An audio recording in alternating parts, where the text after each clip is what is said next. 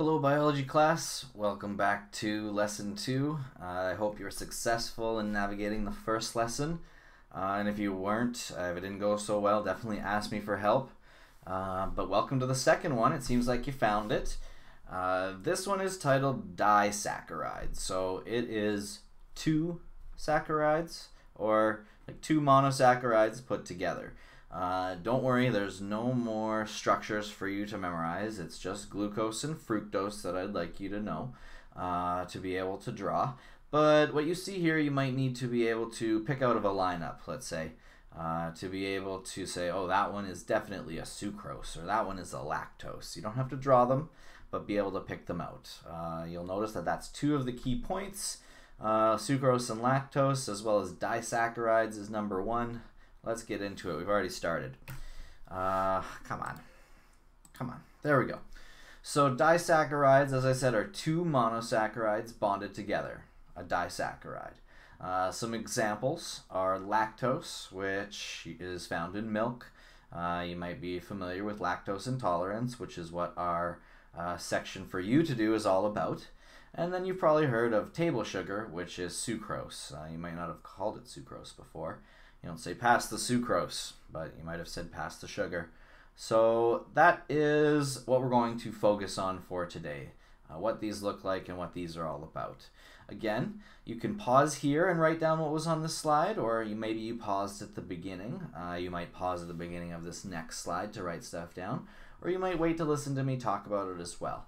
What I do want you to do, though, is take what is on these slides and either in full or in your own words, write down what the most important parts are. That will be for you to do in your booklet. There's a section for those notes. So if you have questions about what I expect from you in terms of what is on these slides, definitely let me know. But it is all fair game. So disaccharides are also called a double sugar. The sugar is formed when two monosaccharides are joined by what is called a glycosidic linkage. So that would be a term that I would take note of. We've probably heard of all those other ones up there previous to this, but glycosidic linkage might be different. So it is what joins two monosaccharides. The joining of simple sugars into a double sugar happens by a condensation reaction, which involves the elimination of a water molecule. As you know, when water condenses on the side of a glass, it essentially is removed from the air and put onto the side of the glass into the form of droplets. That's kind of what happens in a condensation reaction. Water is pushed out and it goes essentially out of the air or out of the reaction. So when we join two sugars together, we produce water. It is the exact opposite when you break a double sugar apart into its two simplest sugars. It's called hydrolysis. We essentially use up a water molecule.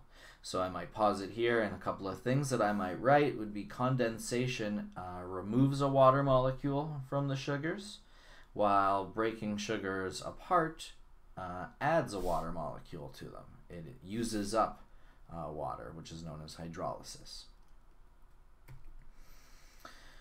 Sucrose is a very common sugar. It is a disaccharide, as we're talking about in this lesson. It is composed of the two monosaccharides, glucose and fructose. So whenever a glucose and a fructose come together and a water molecule is eliminated, we get a sucrose molecule. Sucrose is produced naturally in plants, and table sugar is essentially sucrose. We refine it to get it on its own. For human consumption, sucrose is extracted and refined from either the sugarcane plant or the sugar beet plant. There's one of those sugar beet plants in North Dakota, not too far from us. In nature, sucrose is present in many plants, and in particular, their roots, fruits, and nectars, because it serves as a way to store energy. So the sweet parts of fruits contain the sucrose, obviously.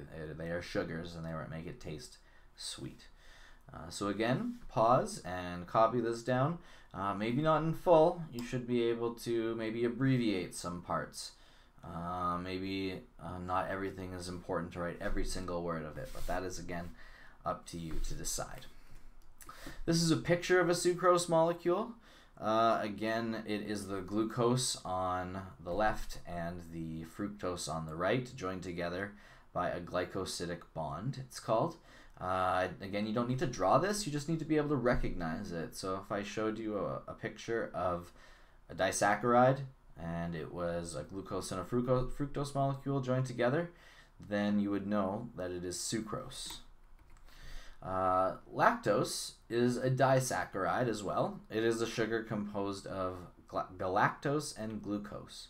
So it is made of a familiar glucose molecule and a galactose molecule, which is quite similar, but we haven't quite talked about yet. And, it's just another 6 carbon sugar that is made of 6 rings.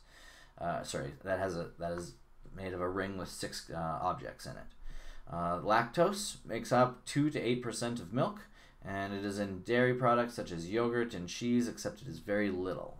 The bacteria that is used to make them consume lactose during the manufacturing process. But if you are lactose intolerant, that doesn't matter at all. A little bit of lactose does cause a problem, whether it's yogurt, cheese, or milk. This is a picture of the lactose molecule, so you can see it's a galactose and a glucose. It is 2 6-membered rings, which is what I would want you to know to be able to pick it out. Sucrose is a 6-membered ring and a 5-membered ring, while lactose is 2 6-membered rings joined together. Again, you should have these diagrams in your notes below, so you can refer to them easily. One last thing is enzymes. So enzymes are proteins in the body that perform a whole bunch of different functions. One job is to break down molecules into monosaccharides. So they float around, and when they see a disaccharide, they break it up into a monosaccharide so it can be used. When you do not have a particular enzyme, you can have lactose intolerance. So lactose intolerance results when the body lacks the enzyme lactase to break down. So it is always the ending being changed to ASE that breaks down a particular disaccharide. So lactase breaks down lactose, and sucrase would break down sucrose. If you had the ACE instead of OS, you get what the enzyme would be. What I'd like you guys to do is I'd like you to do some research and complete the 10 questions that are listed below in your notes about lactose intolerance. They are not necessarily revolutionary questions. It's just like what